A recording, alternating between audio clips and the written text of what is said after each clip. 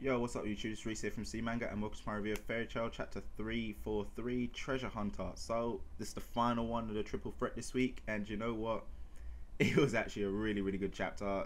All of them hasn't been actually that bad, you know. They've actually been quite interesting, learning new things.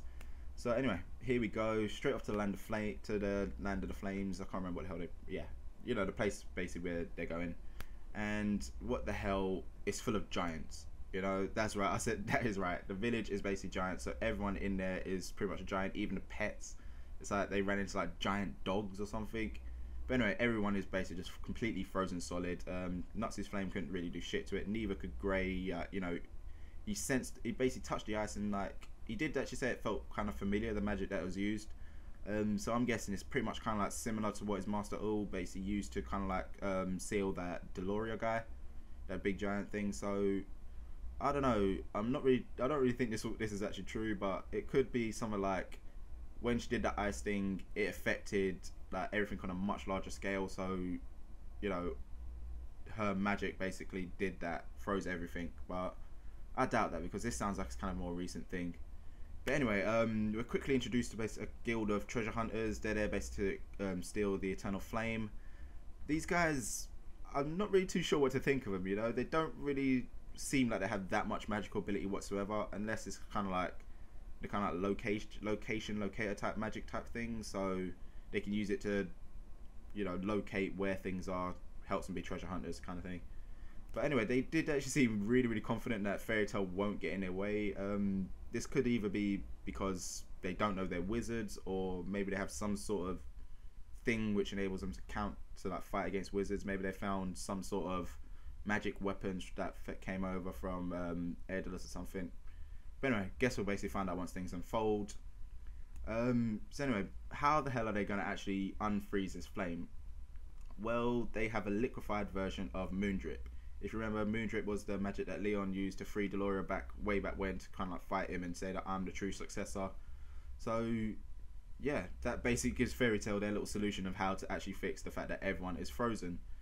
But the thing which I'm wondering is, how the hell are they going to use that small amount, which basically looks like, what, that much, to free everyone? Maybe they'll use it on the flame or something, and then the flame will melt all the ice because, you know, it is a special type of flame. So that could be what's going to happen.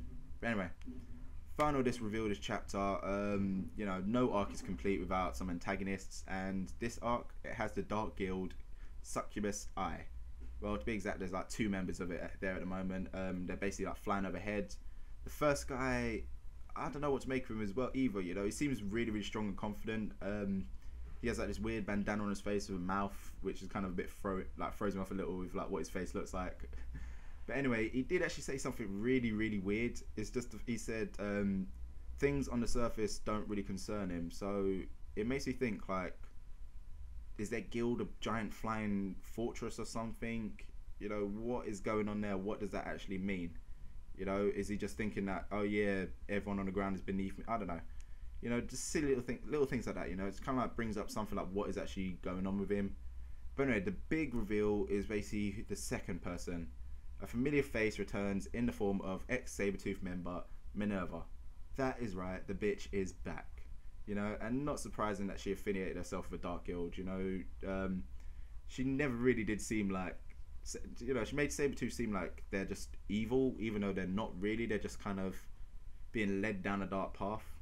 So yeah, her and her father are now part of, Succubus Eye, did I say? Yeah, they're basically part of Succubus Eye, so they're there to now exact their revenge against Fairy Tail. So yeah, like I said, I'm actually quite surprised that Minerva's back, to be honest. I think that's kind of like the fastest turnaround of a character we've seen so far. Because like she did only just leave Sabretooth last arc, and now she's being pulled back in again as an antagonist for this arc. So it's kind of it's a bit strange, you know. I think like every other character, they've at least had like an arc in between to kind of just smooth things out, and then you can see, oh yeah, that's what they've been doing this whole time. It's like Leon, at first it was kind of like an enemy, then he comes back and he's part of, oh crap, Lumnia Scale, yeah. He comes back part of that, and then that's when he's reintroduced and everything. So it's a bit strange, you know, just how quickly she comes back. But anyway, this arc it actually does seem to be getting a lot interesting now. I'm kind of wondering how it'll progress. I'm thinking that obviously, you know, more Succubus members have to come because, you know, two on like what, 5. Even though Minerva's strong, she did get defeated by Urza before, so you know what's going to stop her from getting defeated again. I think the big kind of problem is going to be this new guy because we know nothing really about him. So yeah, I'm wondering whether like some more members are going to come along, and then you have the whole treasure hunters. You know, I'm wondering whether they're actually going to kind of like join forces with Fairy Tail to help fight Succubus Eye, and then they're going to have another kind of little fight at the end to kind of like free them, or if they're going to like give up the flame completely. You know, it's just there's a lot to happen. You know, this chapter did actually show off a lot. So yeah, I'm actually really looking forward to the next chapter. And too bad it's actually back down to 1 a week now, because these kind of 3 chapters, they have actually progressed the story a hell of a lot more than it would have been. You know, it would have been what, 6 weeks to get to this point. It's only been 2, so that's a good thing.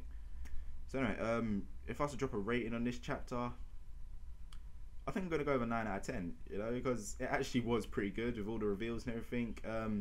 Sure, there was a few down moments, and that's probably why I would take a mark off, but yeah, decent chapter. You know, so heck, what did you guys think of this chapter? You know, did you enjoy it as well? Let me know in the comments below.